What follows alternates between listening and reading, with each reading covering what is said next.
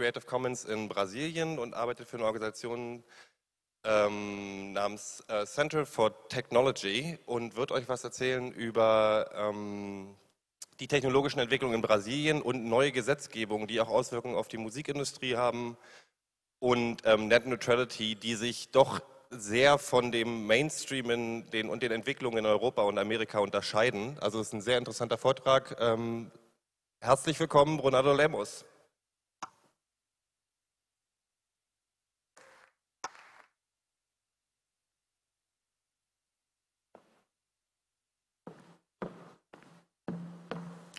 Hello, thank you very much for being here.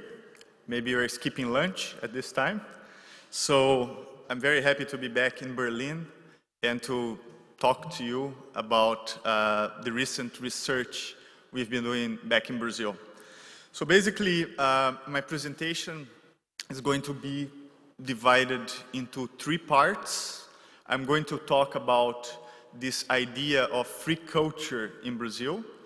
And I'm going to show you a little bit about what's going on in the country in terms of like freedoms of expression, freedoms, you know, to use the network, internet is seen as a fundamental right. So basically, let's go. So the first part of my presentation, I start with this very interesting thing. When Chris Anderson, who's the editor of Wired magazine, he went to Brazil like 2 years ago. His only demand was to meet with this person, that is this woman right there. Her name is Gabi Amarantos, and she's a singer of a Brazilian band from a very poor region of the country. She sings this music style called Tecnobrega. So basically, I find it very interesting that you have Chris Anderson, a person that represents the idea of innovation, Silicon Valley values, wants to meet someone in Brazil from the poor areas, from the poor region. So I find this a very powerful image. Why, like Silicon Valley, wants to go to the Brazilian peripheries? Why do they want to learn and talk to a singer like Gabi Amarantos in Brazil?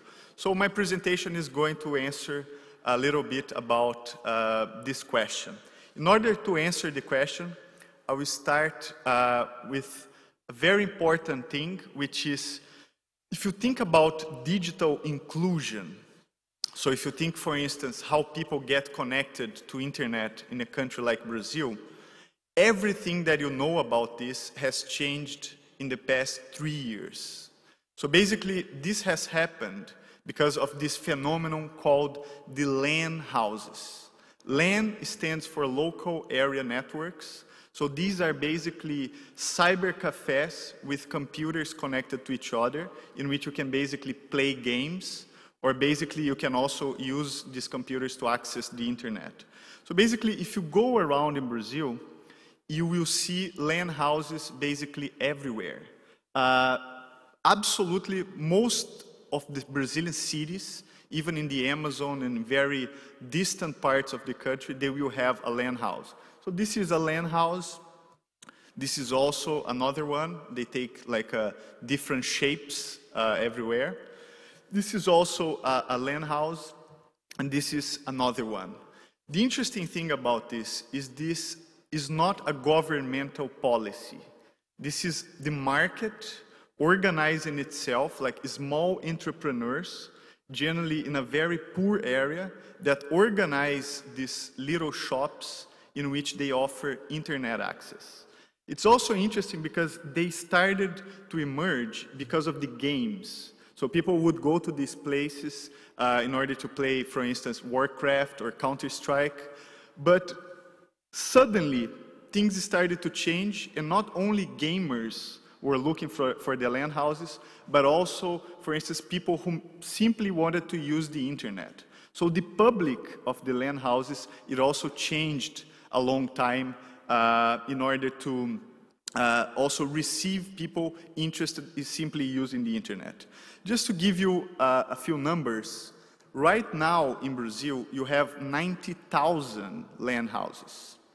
If you compare this number with the number of libraries, for instance, Brazil has approximately 5,000 libraries. If you compare it to the number of bookstores, the country in itself has only 2,000 bookstores and 2,300 movie theaters. So basically, the absolute majority of cities in Brazil, they do not have a library, they do not have a bookstore, they do not have a movie theater, but they do have land houses. So basically, these are becoming some sort of focus points for people to access information and basically get connected and receive like either music, films, etc. So they're becoming public spaces with a very important role in the Brazilian society. So in 2005, of all the accesses in the internet in Brazil, 17% were made throughout the land houses. 2006, it was 30%. 2007, it was 49%, a number that maintains pretty much the same even today, 2010. So basically, if you compare the accesses through the land houses, which is the green line, with access at home, at domiciles, the land houses since 2007 became much more accessed to use the internet than people access internet at home, for instance. So basically, if you go to Brazil today, the majority of accesses to the internet, they take place in these land houses, small shops, built from the bottom up without any governmental support that brought internet to very distant and remote regions in the country. So as you can imagine, it completely changed the landscape of digital inclusion in the country and brought connectivity to places that you wouldn't suspect it to get so quickly. And the other important thing is that it's interesting because the uses of the land house are getting more and more complex. So basically, a lot of people is now using it for some sort of public interest activities. You don't read Portuguese, but if you take a look at that, it's a picture taken from the services that are rendered through a land house. You can go to one of these places and pay your utilities bill, so your water, electricity, telephone. You can return your tax filings through the land houses. So basically, if you are a taxpayer, you use the land houses to return your tax filings, and they charge you 50 cents of a dollar for that.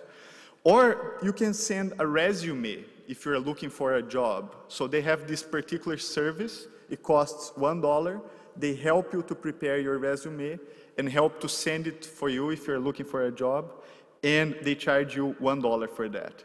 So it's interesting because it turned from games to internet access, and then it's becoming a sort of a public interest office in which you can actually do public interest stuff, and they charge you a very low price for that. So that's the first point of my presentation, just to give you an idea about what's going on in the country.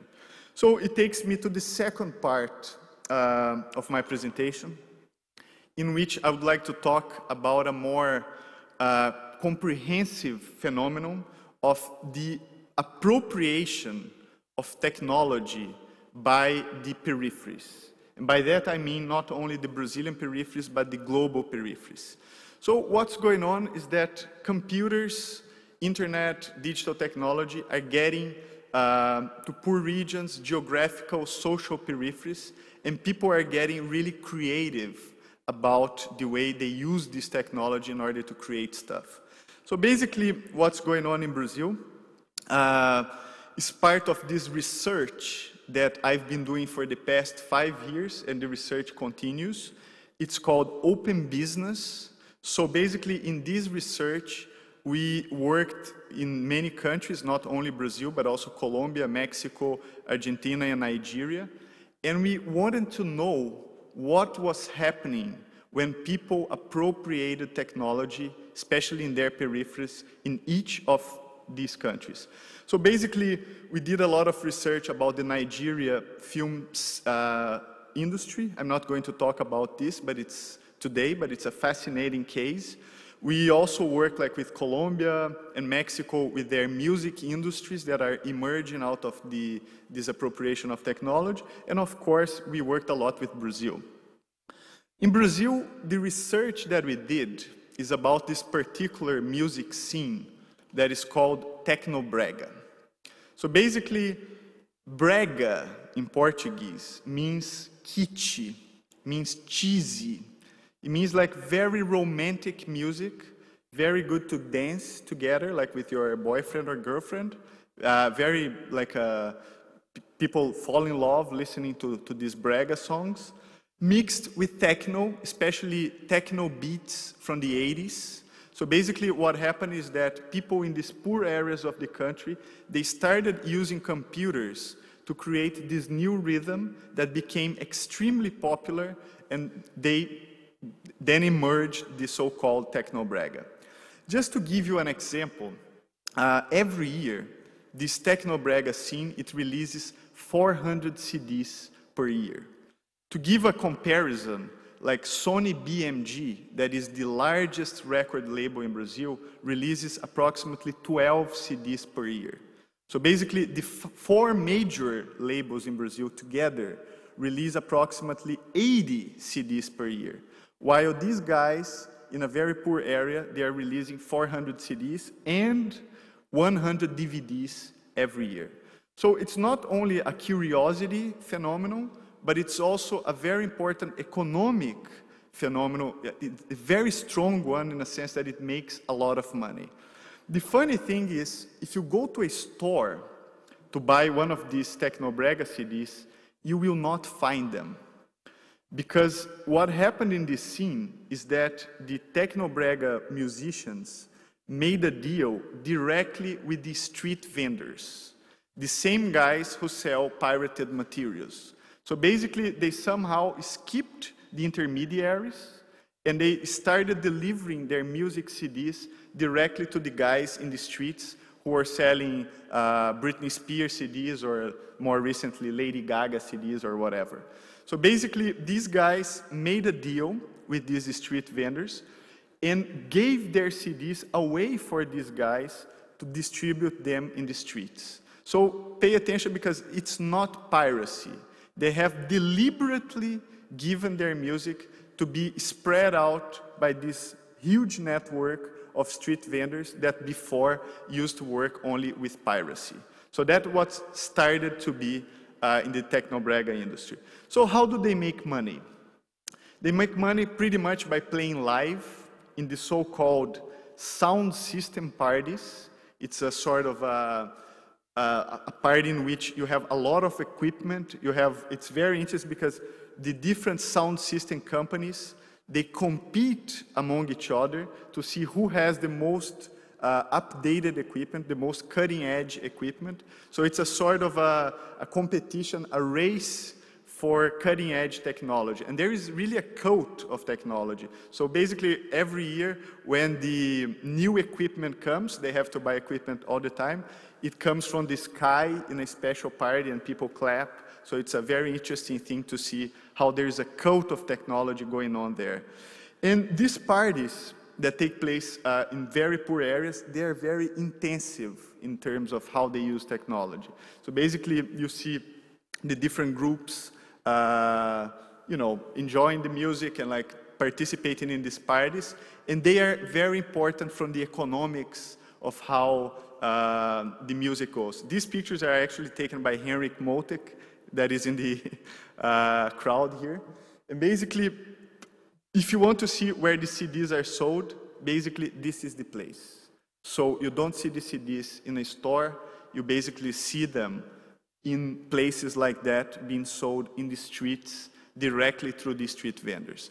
So basically, I'm going to give you very broadly an overview of how the techno-brega market works economically. Because this same model is pretty much the rule for a lot of the musical production that goes on around the world. So basically, let's see how it works. It all starts with the artists and DJs. They go to a studio that is generally a domestic studio in which you pay the owner of the studio probably $30 in order to record your songs. You get your materials from the DJ, and basically then you give them to the street vendors in the streets. So there is no money going up from the street vendors back to the artists. They simply deliberately give their CDs and that's it. So the public in itself, it buys the CDs from the distributors and the street vendors, and it also, the artists, when they play live, they are paid either by the sound system parties or by the concert halls, and the public in itself pays the sound systems and the concert halls, so the money goes like that to the artist. Another very important thing that we realized when we did our research is that this is a leveraged market in economic terms. So basically, there is a party investor. There is a guy who's either an investor in terms of equity, or a guy who loans money to the people organizing the parties. So he receives either interests or dividends out of this investment. So it's a very interesting thing because it allows the sound system parties to buy the equipments, to invest in laser beams, in like very expensive gadgets. So that's an important thing in the whole industry. And another thing that we realized that is actually very important is that the public, they buy CDs and DVDs also directly from the artists and the DJs. And that's a very important thing because these are two separated markets. The CDs and DVDs that are sold by the artists do not compete with the CDs and DVDs that are sold in the streets. So this is a very interesting thing because the CDs that are sold by the artists are more expensive. They come like with graphic material, sometimes the lyrics. And the CDs that are sold in the streets are a sort of a generic type of CD in which they come in a plastic bag without any sort of printed materials. It's only the music and that's it. So it's interesting how the market divided and how the artists are actually able to capture the present value of playing live. So basically, when you play live and you sell CDs, that's when you actually make money by selling them right away to your public that just saw your live presentation. So the Technobrega musicians, they really understood this very well and started like capturing the value of playing live. And another important thing about this is that this is a very innovative market. So basically, it adapts very easily to the changes in technology and to the changes in how people create new ways. I'm going to talk a little bit about this in a few minutes. But if there is one word that can describe the Technobrega market, this word is innovation. So basically, they didn't lose time. When digital technology came, they appropriated it immediately. They understood that by making your music popular, it's possible to make money by other ways, and they organized their markets precisely that way. So basically, this is a very interesting lesson and phenomenon that they learned very quickly in terms of not lagging behind in terms of innovation and digital technology. So, as I mentioned to you, this is a very popular market, and it's so popular that a recent research made in Brazil about who were the most popular artists in the country, it's a nationwide research, realized that the #1 artist in the country is a product of this brega scene. It's an artist named Calypso, and the interesting thing is that among the 10 most popular artists in the country, other 3 artists are a product of this network of doing business in a different way that is the same as the Technobrega.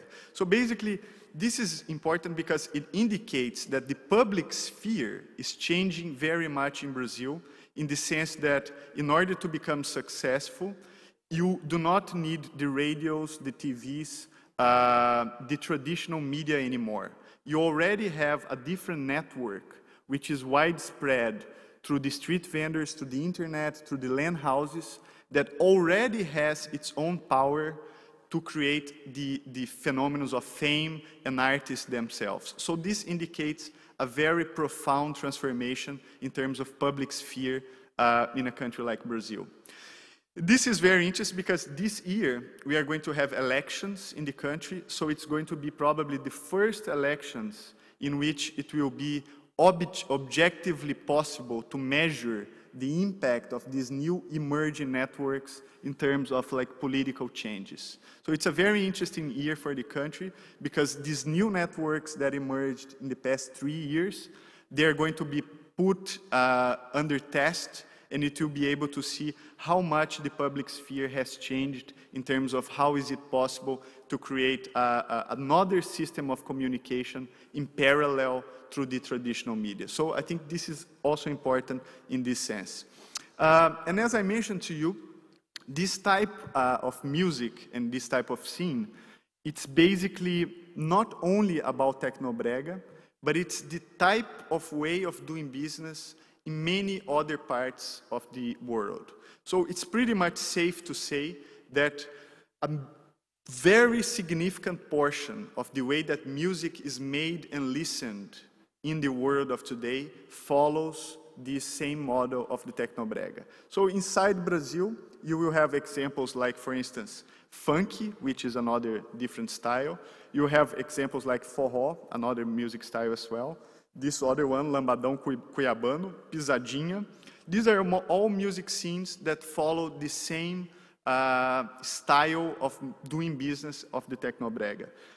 And it's important to mention that this is also a phenomenon of the global peripheries. So it's not only about Brazil. The same template for doing business this way is also applied, for instance, in the kuduro style in Angola, which is a very danceable electronic style music from Angola. The bubbling style from Suriname, which has also a very interesting connection with Rotterdam. So it's interesting because it's an international dancing electronic style that connects the two countries. Same way of doing business. The champeta in Colombia, it's also a style of music from Colombia. The cueto in South Africa, it's a sort of a South African hip-hop style, and it's basically the same way that the technobrega was created, was pretty much the way the cueto was created. Coupé de Calais in Ivory Coast is another example, and the cumbia villera in Argentina. I would like to stop a little bit at the cumbia villera because this is one of the most recent parts of our research in Brazil, and basically the results that we got from Argentina indicate pretty much what is the future of these types of scenes. So I really believe cumbia villera is representative for us to see what's coming next. So let me explain a little bit what is cumbia villera.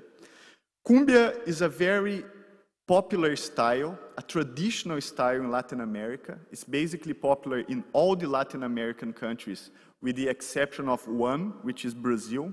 Brazil doesn't like cumbia very much, it prefers samba. But everywhere else, cumbia is the, let's say, common denominator in terms of music in the country. This is the traditional cumbia.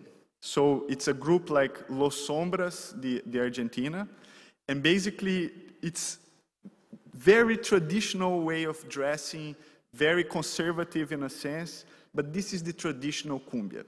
So what the cumbia villera did was basically to take away all the traditional things about cumbia and mix it with hip hop, creating a very important urban rhythm in terms of like a rhythm that is very connected to the street lives, to the way that people live in the poor neighborhoods, in the big cities of Argentina, especially Buenos Aires. So it's a very interesting thing because it's a music made by poor people using electronic instruments in most of the cases for poor people in the peripheries. And talking about violence, drugs, with very hard lyrics, and is extremely popular in a city like Buenos Aires. So this is the cumbia villera. The interesting thing about the cumbia is that it started just like technobrega, but the street vendors became obsolete. So basically, they evolved to a point in which they do not need the street vendors anymore.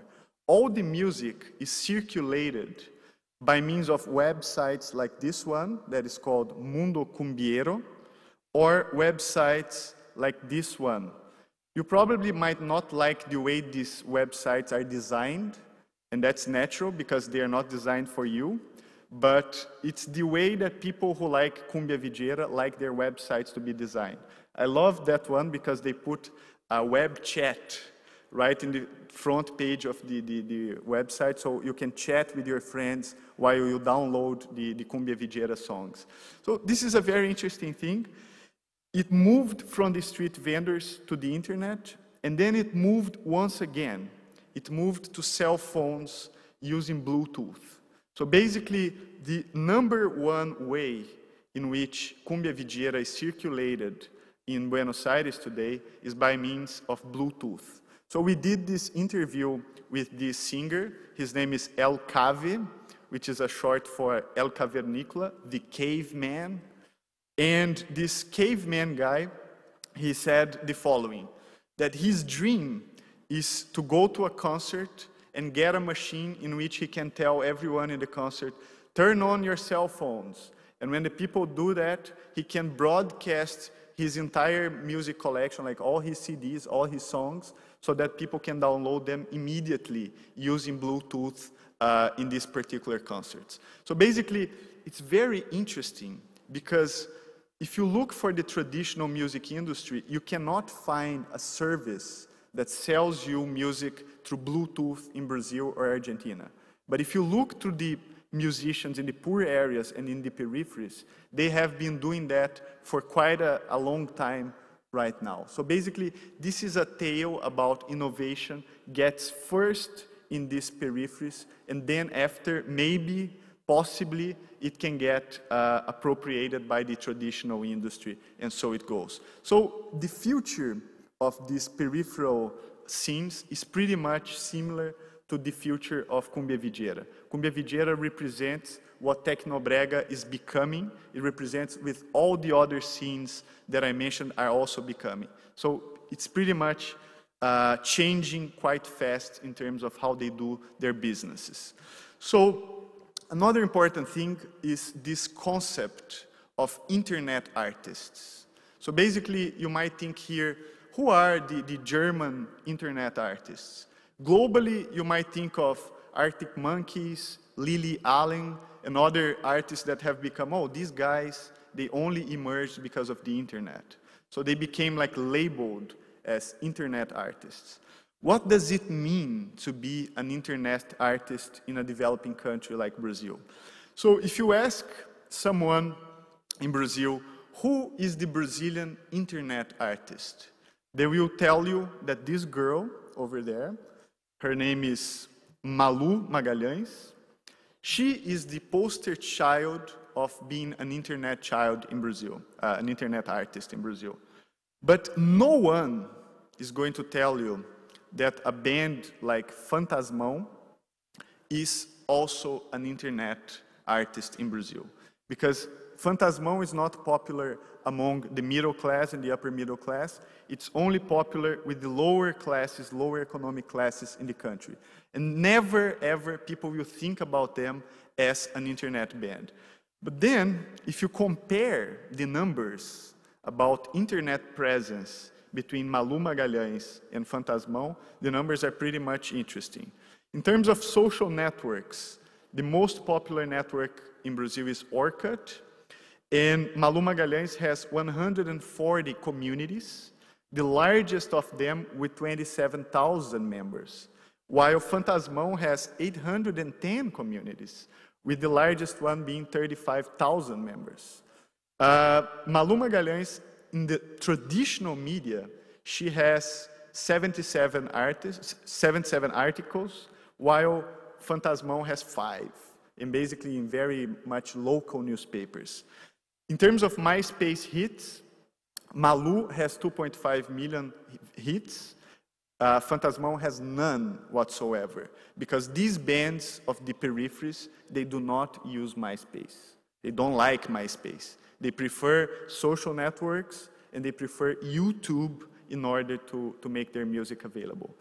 And last, if you compare the most viewed video by Malu, it's 532,000 views, and it's a TV show presentation, so she's on TV like presenting live. And the most viewed video by Phantasmal is 1.2 million views. And it's actually a video that was not even made by the band. It's a photo montage made by a fan that someone just uploaded at YouTube, and it quickly got 1.2 million views. So this is not the exception. This is the rule. I wish I had the time here to navigate at YouTube with you, to show you the artists that I considered famous in Brazil, and what is their web presence, what is their number of hits at YouTube, and then I would navigate at YouTube with you with the peripheral artists, with the artists from the peripheries, and you will see that the rule is that they are much bigger than the traditional artists that have a strong presence in the media.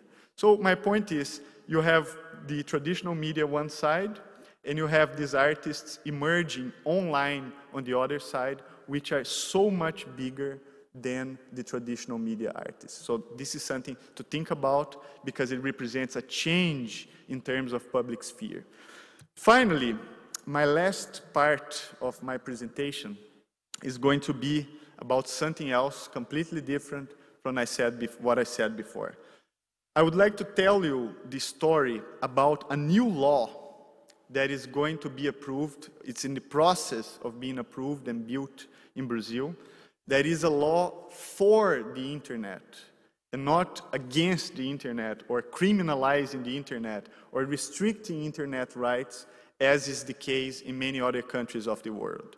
So basically, what Brazil is doing right now is that it's creating a law that has become known as the Marco Civil.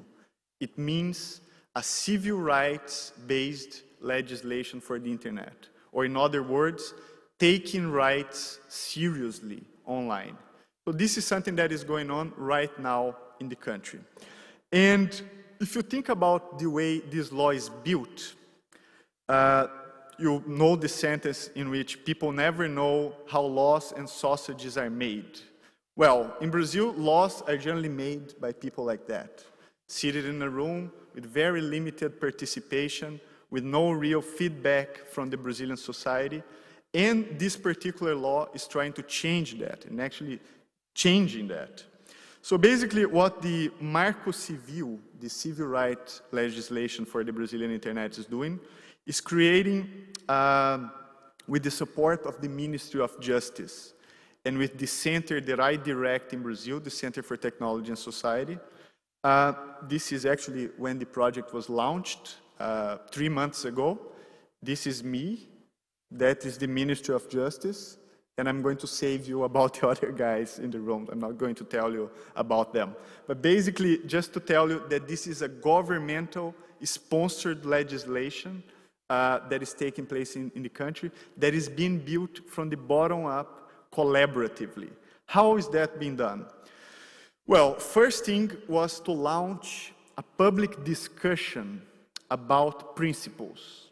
So during 45 days, we posted a document online using a special platform in which we posted the following issues: privacy, freedom of speech, rights of access, safe harbors, net neutrality, and open data.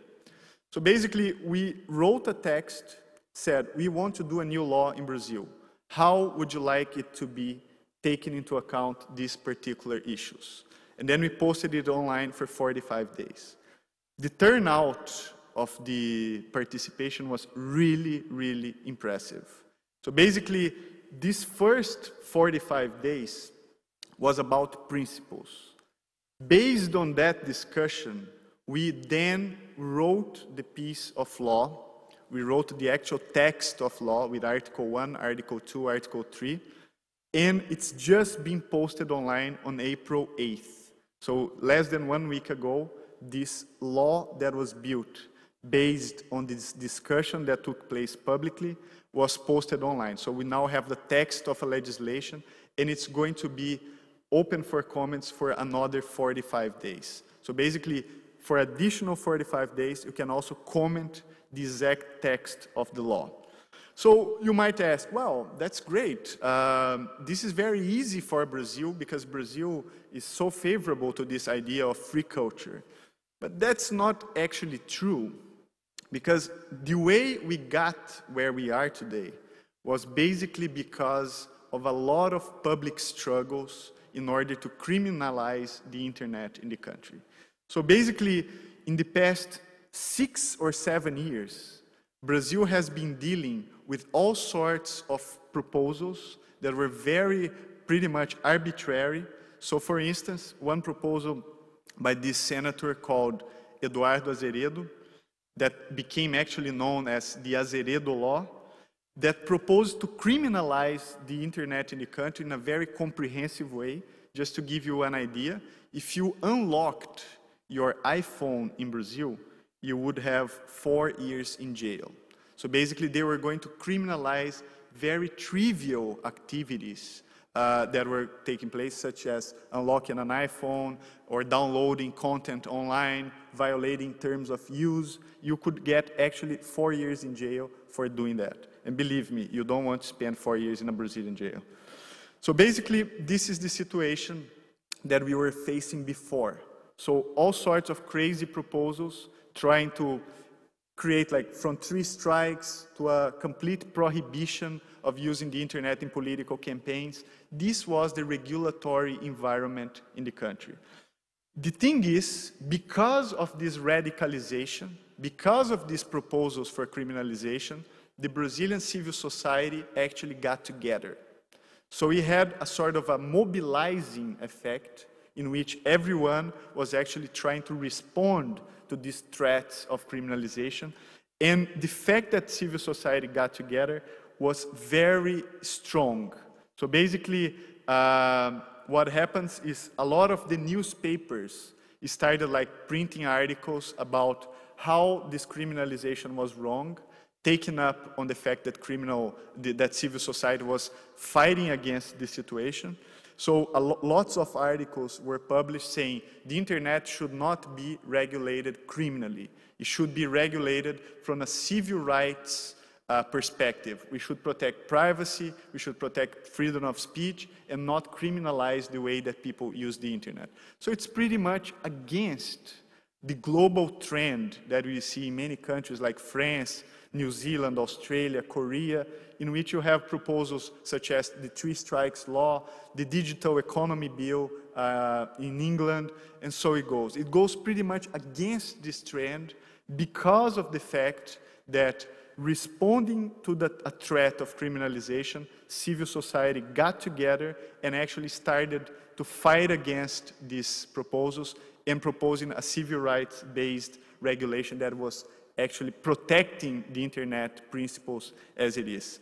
So basically, we've been having a lot of results and a lot of participation. The first phase had a lot of comments, so we had more than 800 substantive comments. We also included like a Twitter stream in the process of making the law. This is the official website at the government. So in one side, you see the comments from people. In the other side, you see what people are talking about this Marco Civil idea on Twitter, like in real time. And you had the participation of a lot of important institutions, like the Newspaper Association, the Broadcaster Association, the Brazilian Bar Association. So it's a very interesting thing because it really got legitimized in the way that the process was built. And in the second phase, I mentioned to you that we opened it 1 week ago. We already had 260 comments in 1 week. So basically, we believe that this second phase is going to be even more participatory than the previous phase had been, and it was already very good. So what is not included in this legislation? What we are not talking about?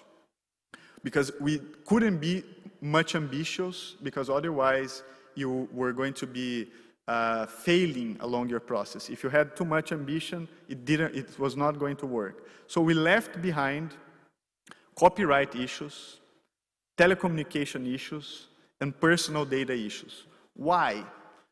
Because copyright issues already has its own process going on. So the Ministry of Culture in Brazil already has, for 3 years, a process for reforming the Brazilian copyright law and making it more friendly to the internet. So we didn't want to interfere in that particular process. Telecommunications issues is also left behind, and personal data, just like copyright, has its own process going on at the Ministry of Justice. So basically, we left these issues behind in order to make this project for a civil rights legislation to be possible. In sum, summarizing what I had to say, if this law is passed, and possibly it's going to be passed, hopefully still this year, we are going to have a new collective right emerging in Brazil. It's a right that has to do with seeing the internet as a fundamental issue, as something that cannot be disconnected, that everyone is entitled to have, and more important than that, a collective right to protect the internet freedoms and principles as we know today, as we have known for the past years, in a way that they are protected from threats such as the absence of net neutrality, criminalization, threats to freedom of speech. So keeping the liberties in the internet protected from all sorts of threats that might come in the future from pressures coming from everywhere. So if you are interested, this is the website of the project. It's going to be, there's going to be an English translation of the law. The law currently has 33 articles. An English translation is going to be posted either today or tomorrow. So if you want to follow and see what is the proposal that Brazil is proposing for the internet, this is the place to go to take a look. And that's all I have for you today. Thank you very much.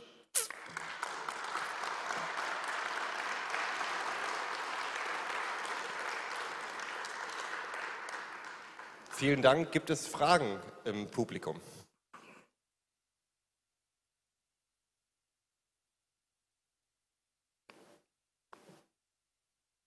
Hello, my name is Henrik.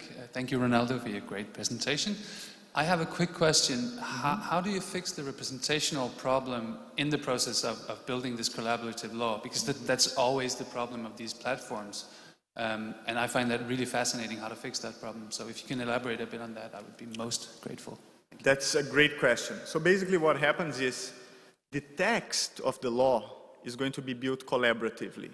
But once it's finished, it's going to be sent to Congress. It's going to be sent to the same guys wearing a tie that actually represent the people in Brazil. So basically what the civil legislation that is being proposed does is to create a very legitimized text that represents, of course, with its imperfections, the discussions that took place during the process. This is going to be presented to the Congress, and then it will follow its natural way of being approved inside the Congress. So basically, it's a mixed way of designing a law. One, it's open with all its imperfections, and the other one is going to be decided by the Congress, which you know is perfect. There's no problems, there's no flaws. So it's going to be decided inside the Congress. So it's a mixed way of designing a law.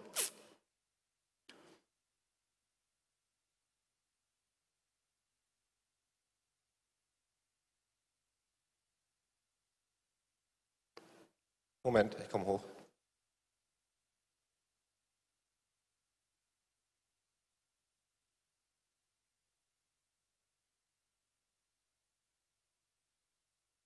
Thanks a lot for your presentation. I really enjoyed it. I'm curious about the periphery and political participation. As you said, the people in the periphery, both urban and in rural areas, are very innovative in their ways of engaging technologies. I'm curious, for example, you said that civil society is strongly objected to certain restrictions. I'm curious did people in the periphery also engage in this kind of process, and if yes, how? And also the people who use the platform that you provide for the law, you named a couple of institutions, but do you have any data on other groups, or is it again just a middle class thing? That's a great question. I'm not sure if you got the first part of my presentation about the land houses. So basically what's going on in Brazil is that you have these small shops offering internet access in very remote and poor neighborhoods, and they are basically present all over the country, in all the cities, and pretty much a great deal of the poor neighborhoods. And one of the partners that actually participated and are participating a lot in this process is the Land House Association. So basically, you're concerned that, but are people from the peripheries participating? The answer is yes, through the land houses and throughout the Land House Association that is pretty much very present in many places and cities in the country. Of course, this representation is not perfect. There is a center of gravity that is definitely about people who have traditional internet access, for instance, the middle class, but it's safe to say that there has also been a participation from the lower classes as well throughout the land houses. Hi, thanks very much for your talk. Two questions. One is what you did with Orkut and Facebook, maybe other services to go along with the Marco civil bill. And also, why do you think, with a few notable exceptions, the rest of the world's music industry hasn't really taken on Brazil's new emerging model? So your question about Orkut is, what is the role about it in this political process? Is that it? Okay, so basically, Brazil has a very interesting position in terms of social networking because it has Orkut. Orkut is not famous anywhere else. It's a Google project, but it only took off actually in Brazil. And the funny thing is that it took off in Brazil probably 3 or 4 years before Facebook was what it is in the United States, for instance.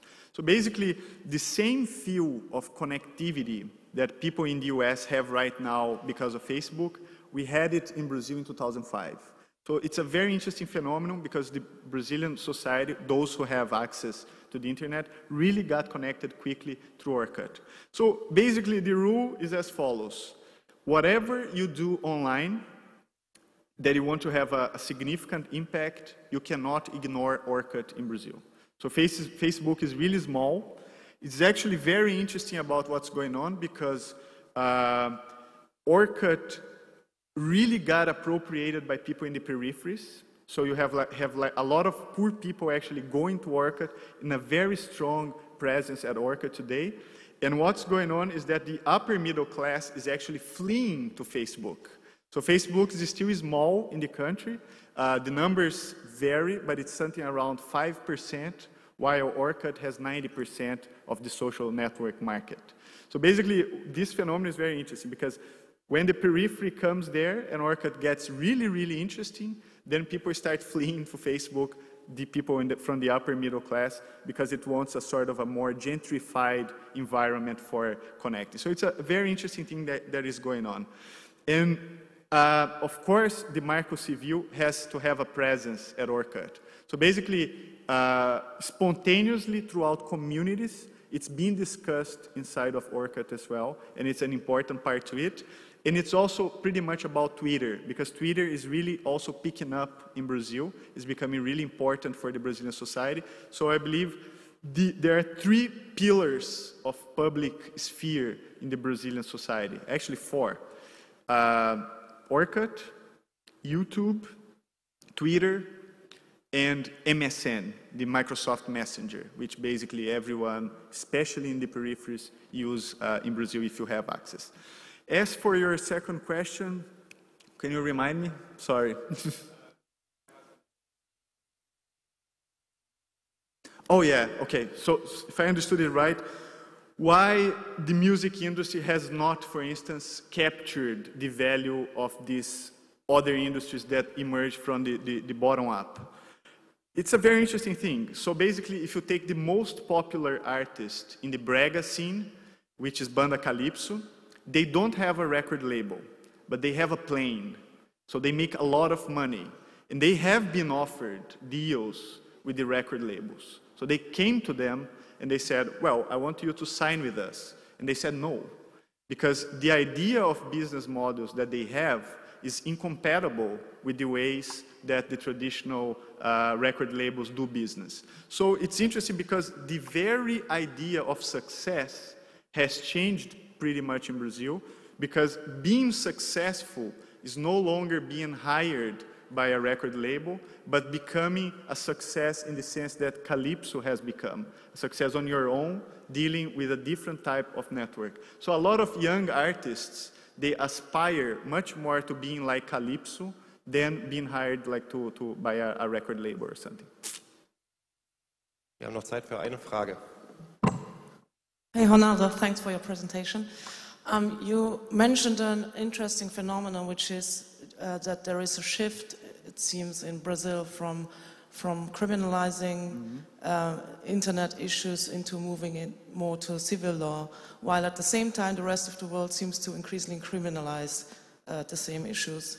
So what I was wondering is whether you anticipate at some point in Brazil a similar tendency, and if so, why not deal with some of them at least already right now? It's a great question. The thing is, the pressures about criminalization, they didn't disappear. They're still there and they're still increasing. The only thing that changed is that something else came up, which is a pressure coming not from an institution but from civil society itself, in order not to criminalize and to make it based on civil rights, so protecting civil rights. So in terms of pressures, they're not going to go away. Actually, a country like Brazil, the amount of pressure it receives, for instance, from intellectual property issues, like every year, the United States releases the report called Special 301, in which it gives a grade to countries everywhere if you're being a good boy or a bad boy in terms of intellectual property compliance. So this is a very strong instrument of pressure in Brazil. It every year receives like a report from the US, and it has to mobilize public money in order to create institutions to fight against piracy, and that's exactly what the country has been doing for the past 80 years. So it's a very interesting thing because these pressures, they are not going to go away.